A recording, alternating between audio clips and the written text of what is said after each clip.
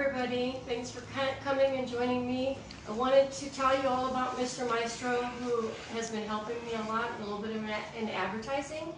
He was given to me years ago by a student, and he virtually sat around in my studio and probably listened to me and never talked to me. And I have to give credit to Rebecca Harold. She's another pianist. She saw him sitting in the background of my first Facebook Live video, and she made a comment that she thought he looked a little stiff, and I thought that was really funny. So now I have been having a lot of fun taking him on errands and trips, and having him help me. So this is Mr. Maestro. Maestro, take it away. Okay, thank you, Mike. Before I start, I would like to say happy birthday to Ellen Sylar on August 4th, and her husband Roland, who had a birthday also this year, and they both beautifully turned 80 years old. So I'd like to dedicate this first song for you guys. It's called Shangri-La, and after I finish playing it, I'll tell you a little bit about where I came up with this arrangement and a little history on the song Shangri-La.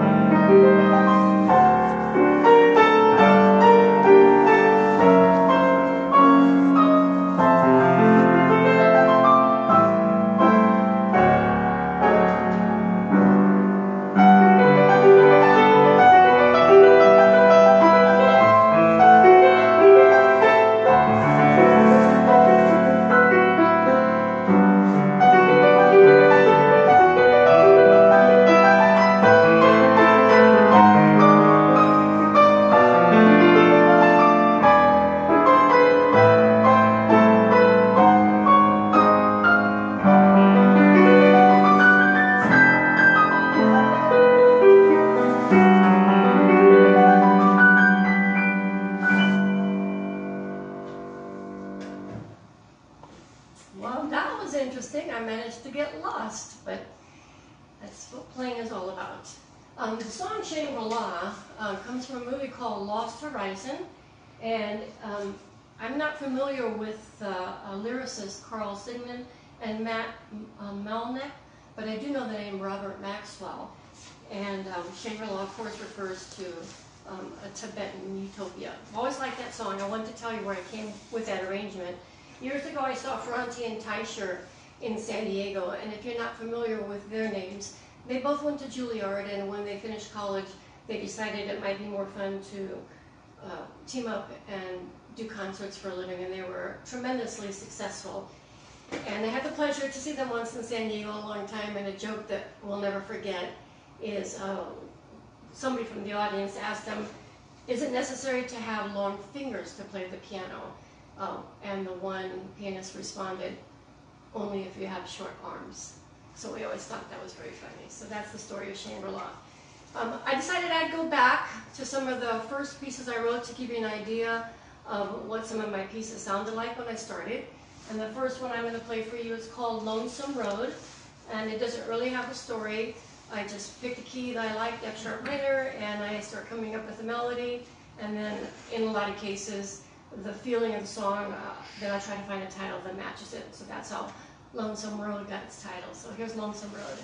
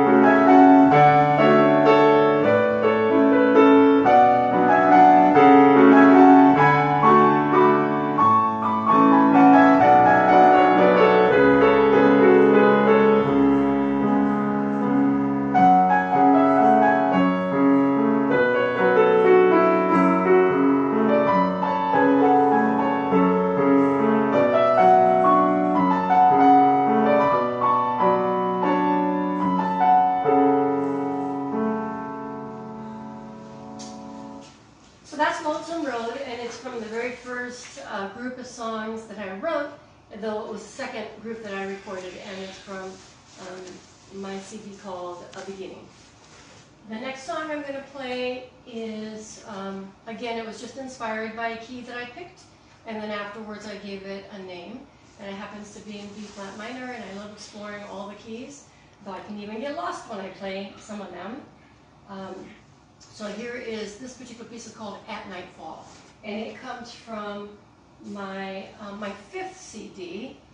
And after trying these generic kind of looking covers, which I think were just fine, for this CD I really wanted to have an original piece on the cover. And this happens to be a piece I wrote called Rockabye Reese, but I don't think the artwork was exactly what I intended, but the music is just fine. So here's At Nightfall.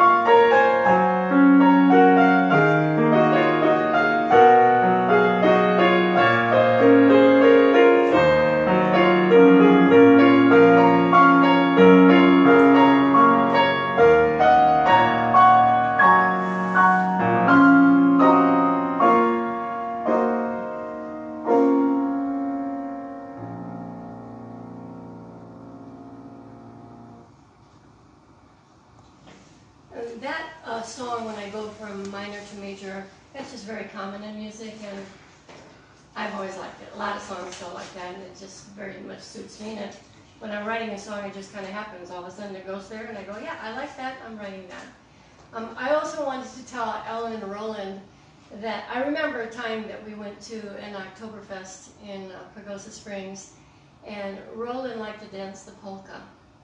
And Roland, I never told you that you're a really, really good dancer, but I didn't tell you before you asked me to dance that I get very, very dizzy, and you spun me around so many times that night, and I just kept on kind of gritting my teeth and hoping I wouldn't fall over and smiling the whole time. I was smiling and laughing because you had no idea. I was spinning and so dizzy, but it was a fun time, Roland, and I'll never forget that polka.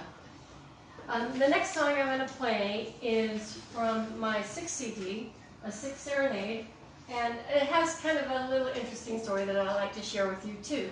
So here's how number 6 looks. And I kind of settled on writing 13 pieces per CD. I don't know, I like the number 13.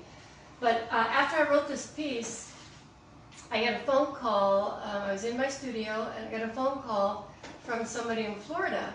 And I didn't know who the lady was. And when I called back, she put me on hold and so, she wanted me to speak to somebody else. She was a secretary calling for somebody. And his name was Andrew. And he had heard this particular piece. It's called, what the heck is this song called? I'll think of it. It's called Hidden Places. And so I think Andrew had heard this on Pandora, and for some reason he just had the feeling that he wanted to talk to me, and he called my number, and I answered, and I'll just never forget being on the phone with Andrew. You know, it's like he thought he was talking to somebody famous or some, big star just because he heard my song on Pandora. I always thought that was cute. And then Andrew and I decided, even though Andrew and I have never met, that we would pick a hidden place, that this song would be reminiscent of a hidden place. So I can't tell you where it is because it's hidden.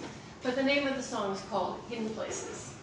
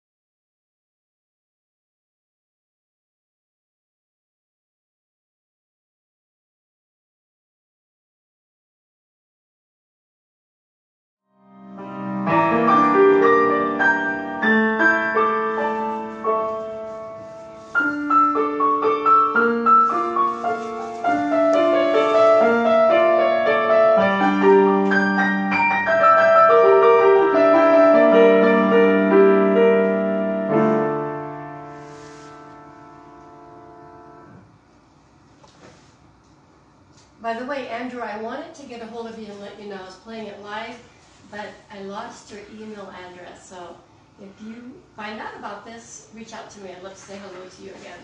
I thought I'd tell you a story about why, being the second of 4 girls in the family, was I the one to get piano lessons. And did anybody else get piano lessons?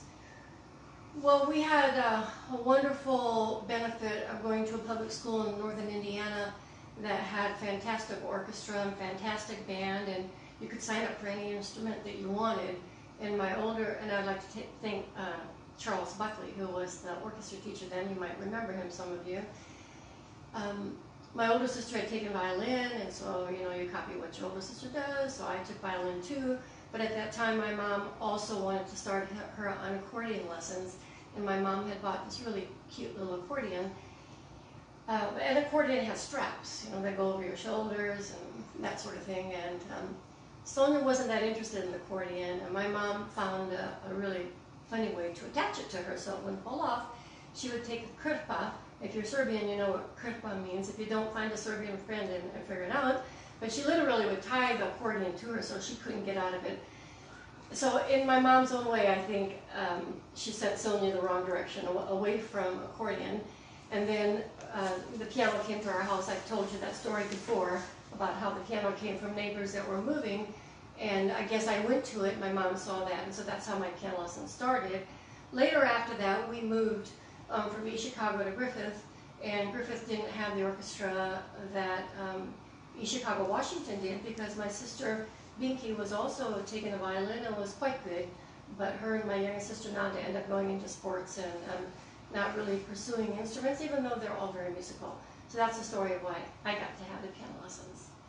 All right, so I'm going to play one more song. I wanted to really play this cute little combination of a Handel Bach piece that I put together over the years, but it didn't pass the test today in playing, so hopefully I'll get it rehearsed a little bit more and be able to play it for you. It's kind of, I think it's clever, and somebody might really enjoy those pieces.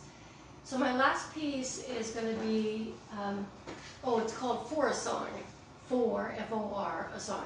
And again, it didn't really have a story. I just kind of started playing around with some sounds. And I came up with this, and I thought, what am I going to call that thing? And I just, For a Song. I wrote the music for a song. So here's For a Song, which is from my 3rd CD.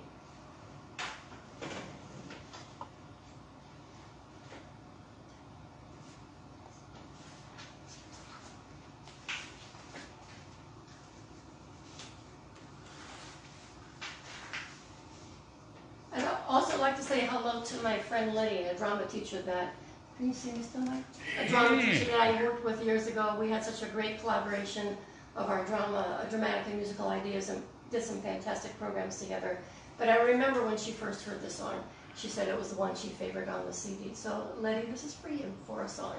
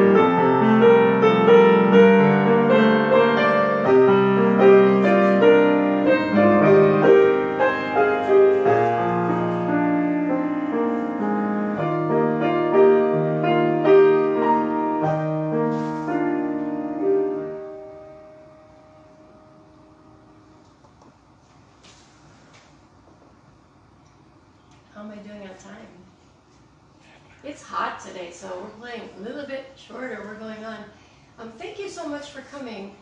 I wanted to tell you to join me next time. I'd love to share the story of my college audition into the School of Music at Indiana University, which is a very prestigious school. And there are things that, you know, go on in your lifetime and you never ever really forget. And that college audition, I will never forget. And I'd love to share that with you. I will plan on sharing that next time. So until next time, remember that practice is discovery, and I'm going to be discovering a lot between now and my next Facebook Live with you. Thanks for joining me. Bye.